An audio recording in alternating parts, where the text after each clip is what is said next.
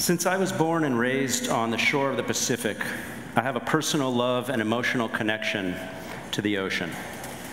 So it's a great honor and a pleasure to serve as content lead for the SOCAP Oceans track. Together with core advisors like Fish 2.0 and Cheryl's organization, The Future of Fish, and supported by visionary sponsor, the David and Lucille Packard Foundation, we're really excited to offer something new to the SOCAP community this year. But why is the ocean track here at SOCAP? It's partly because the ocean issues are so vital, but most importantly, we're focusing on the ocean because the specific skills and the tools and the thought leadership that we, the SOCAP community, bring to the table are exactly what the space needs this moment.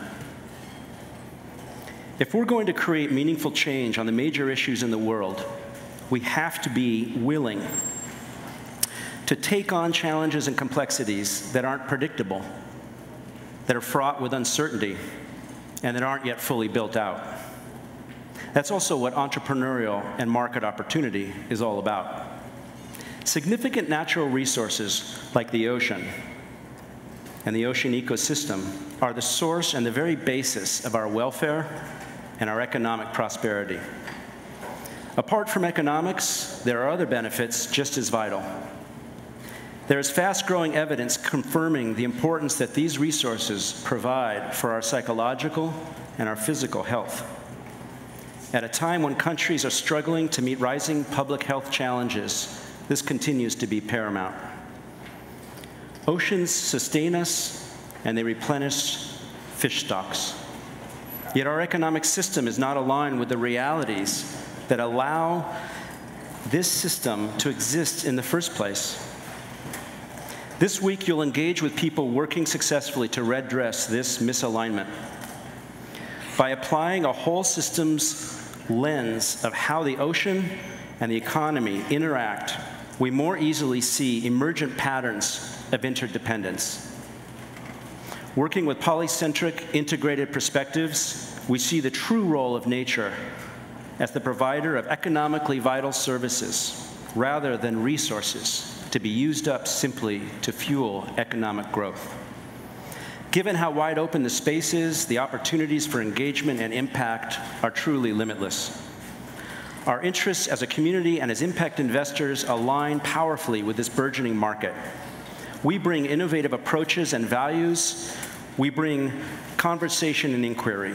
We offer experience in structuring funds, shaping markets, building entrepreneurial capacity, and delivering impact. Collectively, we are agents of creative and systems interventions. Our toolkit includes market-based models, story-based strategy, inventiveness, and cross-sector engagement. As a community, we have a wealth of expertise from deal structuring to impact metrics. We are poised to activate the imagination in this important expanding market. We can help build the tools and systems to create a sustainable ocean economy. This week, you'll hear from a range of entrepreneurs and thinkers, from a new fund helping small fishermen create sustainable livelihoods to experts addressing how we value such a complex natural resource as the ocean.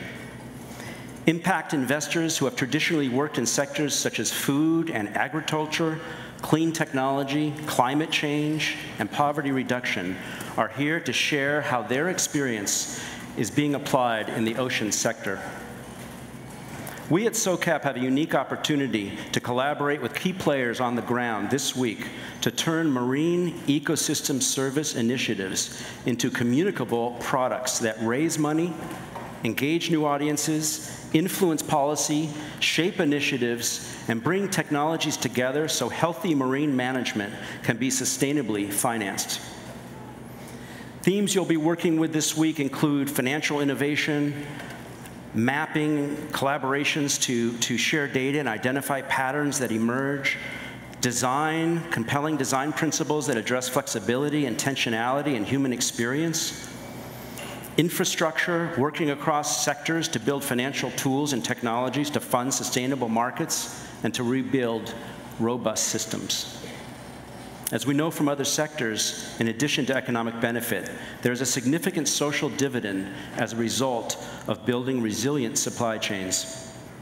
We'll talk about entrepreneurship and innovating along those supply chains, creating tools to increase traceability, safety, productivity, and transparency, innovations that deliver sustainably sourced, properly labeled fish to our consumers.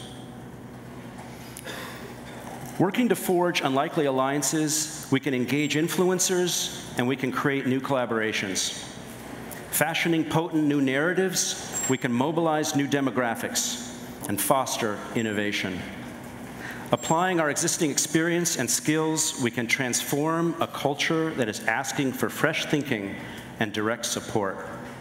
Thank you all for being here, for being a part of something important, something fascinating, and something ultimately very, very hopeful.